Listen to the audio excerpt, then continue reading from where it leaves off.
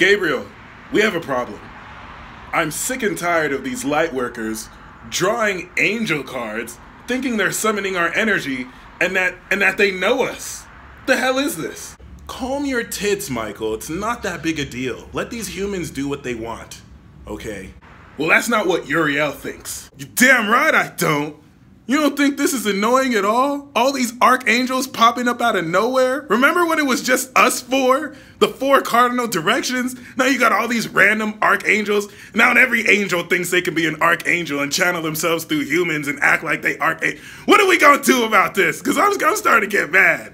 Archangel Zadkiel?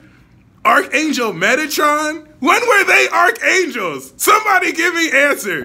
I'm not gonna lie, that's a good point, but I mean, we have regular angels to protect them and some cherubs too. It's not that big a deal. Plus, I'm not gonna lie, this is more attention I've had in a while. I like being this famous, so could you please stop complaining? Well, that's fine and all, but I think we need to do something because our reputation's at stake.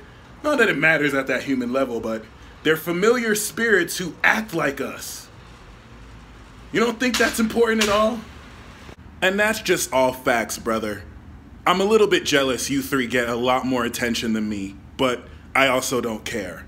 I think it's social media that's proliferating this too. All these angel readers pulling cards, thinking that they really connect with us. No, namaste, priestess 652. Just because you pull an Archangel Raphael card doesn't mean I'm fucking with you. Just being honest. Very much agree.